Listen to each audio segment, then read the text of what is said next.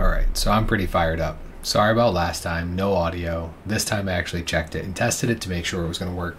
So I want to bring back our devlog. So this is number 6, give or take. I was overcomplicating everything, and it was kind of crazy. So one thing that I was trying to do, let me switch the scene up. One thing I was trying to do in my game, basically, when a new card, right now I'm just trying to test creating cards on screen. So I have a draw card button. This won't exist in the game. There's a few things I need to create. Concept of a deck, because I want people to be able to take the Archmage concepts, but then make their own decks and open packs or whatever. I want to be able to extend it. I love this game. It's so fun. Well, it's fun, and I really enjoyed it during the time. But like for now, let's get the basics down and create a card. So I was hitting draw card, and you can see now it's working. There's some fields I need to fill out in my descriptions, but you know, it's creating new cards with new names. Actually, I'm curious. Okay, so it's doing that. But man, the process of getting here was wild. So I'm going to close the game. So one thing I was trying to do, again, not super familiar with the concepts here. So within Unity, or Godot, excuse me, sorry to all the Godot people out there. Within Godot, I was using on button press, trying to call into the card scene to create the card there and then pass it back to the game board scene. And so what I was doing and how I was trying to approach that was just by like coming in here and trying to wire up all these signals and getting all crazy with it.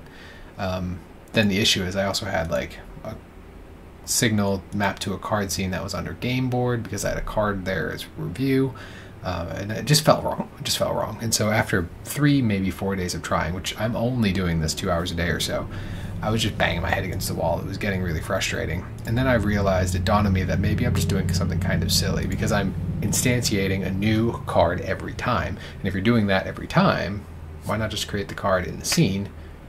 Done. So I was overthinking it a lot. So what I ended up doing is going through and pulling out just all of the signals. I was in nodes, I was mapping them all up, pulled out all the signals, and then got it back on track. So then I'm going to say refactored, but that sounds very fancy. Recreated my code and just on ready, create a card, map the fields, done. Easy. So I have to create the concept of playing cards because this now works, right? I'm still emitting the signal. That probably can go, but I think this could be useful elsewhere too. But yeah, I need to come in here and clean this up. So there's a lot of things that I need to do from that perspective. Like the dragging, I kind of got rid of that concept for now. I think the way I want to do it is a much simpler click the card, plays the card. I don't know how I want to handle discarding though, so that should be interesting. Sorry, but a couple things I want to do. But now it works, and so what I need to start doing is adding some collision, so that way the cards, instead of, let me just pull it up. Right now the cards are just being played in the play area. That obviously doesn't make sense. They need to be played across your hand on the bottom here. And those need to have either dedicated spots or maybe some overlap. I have to figure out how to fan those out like that. I think that'd be cool. What's the interaction to blow the card up so you can read it? Especially because right now, yes, we have recruits, wealth, and bricks. I can imagine a world where I change that up and add or remove resources. Maybe you can tell your decks which to use. I think 3 is probably a good one. I need to start being able to click cards and at least have them do their effect. That's going to be a process for sure. But I think the next pass might be an overhaul. I kind of want to figure out how I want to handle art. I want to clean up my code base because it's definitely gotten wicked overcomplicated. Yeah, and so that's kind of it. It's been awesome, an awesome experience, banging my head into it. Some things I found useful.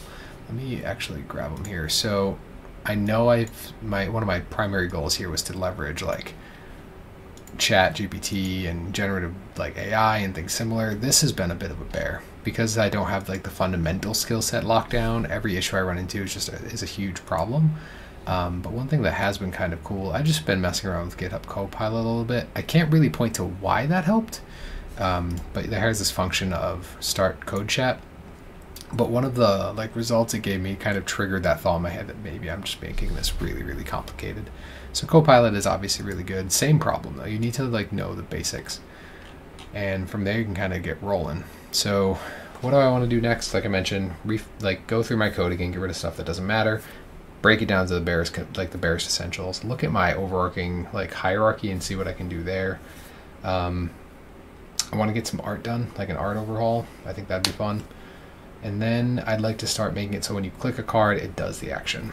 maybe have it tween from, I think that's the right word, maybe have it move from like your hand up to the play area, resolve, delete itself, right? Maybe throw it in the discard pile. Some work to do. It's exciting. It's coming along. But yeah, that's my devlog.